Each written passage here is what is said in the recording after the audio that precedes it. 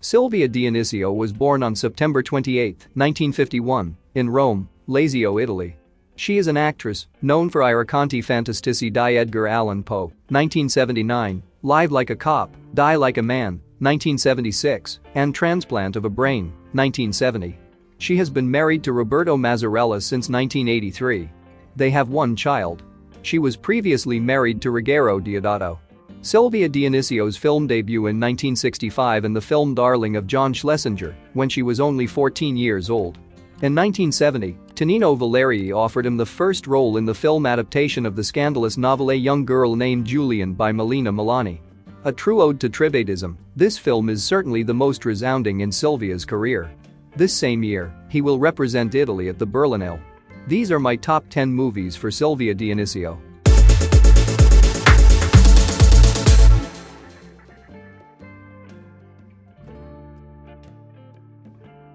At number 10.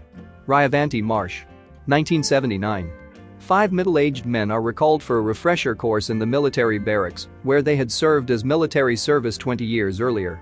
Alessio is a proletarian, a firm supporter of workers' rights and against capitalism. Giovanni Crippa is a Milanese industrialist who leads a monotonous life. Otello Cesarini is a debt-ridden peddler. Francesco Paterno is a nobleman from Palermo. Finally, there is Pietro Bianchi who, returning to the barracks site, hopes to find an ancient flame. Instead, he meets a cheerful, exuberant and unscrupulous young girl who is probably the fruit of the relationship with her youthful love. At number 9. Long Live Robin Hood, 1971. Maddled, Helga Line, is a minor villainess in the 1971 swashbuckler film Long Live Robin Hood. It is also known as the Scalawag Bunch, an archer of fire. Maddled is the ex-lover of Sir Robert, Luis de Villa. Maddled is jealous of Robert's infatuation with Maid Marian, Silvia Dionisio, who he plans to marry. This plan is not solely because of her beauty, but also since marriage between Norman and Saxon would open many doors for Robert to begin taking over England. Sir Henry of Nottingham, who is the alter ego of Robin Hood, Giuliano Gemma, has other plans for Maid Marian. At number 8. Bloody Peril, 1976. Directed and written by Mario Caiano, a gang pulls a robbery, which goes seriously awry. In their eagerness to escape, they start shooting and it turns into a bloodbath, after which they take hostages in their escape attempt. Soon the gang turns on one of its members and tries to kill him, but they fail, and it turns out to be the biggest mistake they ever made. At number 7. Il Bull Peace, 1977. Back from 7 years of hard work in the Persian Gulf, oil, and with a few million to spare, Guido repatriates to open a watch shop in Milan. But his friends had informed him, well, Italy is no longer what it used to be. Guido is soon targeted by robbers, political extremists, and extortionists. He finds himself penniless and full of debt, and without a shop. He is almost determined to leave for the Persian Gulf, but the birth of a son will induce him to fight again, not to give in to the violence.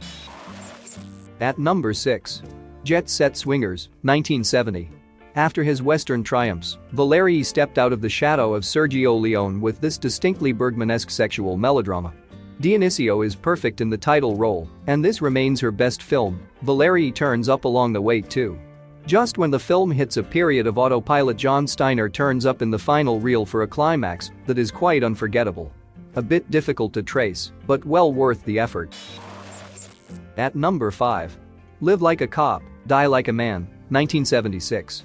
A team of professional thieves converges on a Roman bank in the middle of the business day, quietly sending signals to one another as they case the joint and prepare for an audacious robbery. Two rogue cops with feathered hair, looking like Italy's answer to Starsky and Hutch, have the drop on them. Rather than setting up a sting operation or calling for backup, the cops simply attach silencers to their pistols and blow the thieves away, no matter that they haven't yet committed a crime. So it goes with Live Like a Cop, Die Like a Man, an agreeably sinister 1976 Italian exploitation film that picks apart the buddy cop genre a full decade before it rose to prominence in Hollywood. At number 4. Tranquille Don di Campagna, 1980. In the middle of the fascist period, Alberto, a complex boy and considered by all to be ill with nerves, lives in the family country estate with the authoritarian father Guido, his mother Anna, his younger sister Alyssa, the aunt Floriana, cousin of Guido and ex-operetta diva retired from the stage, the real owner of the country house under whose roof they all live, and the only one with money, and the maid Aida. Guido is a true despot. He cheats on his wife with prostitutes and sexually abuses Aida. He often knocks on the money with arrogance from Floriana, who reproaches him for his bad management of the estate. Alberto has an incestuous relationship with his aunt Floriana and a stormy relationship with his father, from whom he tries in vain to escape. At number 3. Terror Express, 1979. Terror Express is a 1979 Italian crime film directed by Ferdinando Baldi and starring Silvia Dionisio. The screenplay was written by George Eastman. On an overnight train ride going out of the country, 3 unruly passengers decide to persecute the other travelers in the dining car. Among the potential victims is an upper-class prostitute named Julia who gets clients sent to her room by the conductor. At number 2. Murder Syndrome, 1981. Michael is a successful actor who is currently playing a killer in his new movie. He goes for a weekend visit with his girlfriend Deborah to his mother's house. Deborah has no idea what she is in for, and, to say the least, the creepy butler Oliver is only a glimpse of what is to come. Deborah has no idea about Michael's past, mainly the fact that as a boy Michael stabbed and killed his father. Michael has no real memory of the event and claims to have just simply blacked out. The rest of the crew for Michael's film decide to crash the party at the house, and soon Michael starts blacking out again, and wouldn't you know it, with the blackouts come even more dead bodies. At number 1. Waves of Lust, 1975. Giorgio, John Steiner, is a driven man who pursues his desires and wants with ruthless precision. He has made a fortune as an industrialist, where his hard-edged approach served him well. At home, he domineers over his beautiful wife Sylvia, Elizabeth Turner, with brutal levels of physical, emotional, and sexual abuse. Now he has invited a young couple, Iram, Al Cliver, and Barbara, Silvia Dionisio, to join himself and his wife aboard his yacht. With open minds and carefree intentions, Iram and Barbara set off on a weekend cruise with Giorgio and Sylvia. Soon enough, passions erupt and tensions rise as Sylvia becomes involved with Iram and Barbara. As Sylvia's situation becomes more clear to them, Iram and Barbara agree to help her get revenge on Giorgio. But Giorgio is so paranoid and out of control that won't be a simple task.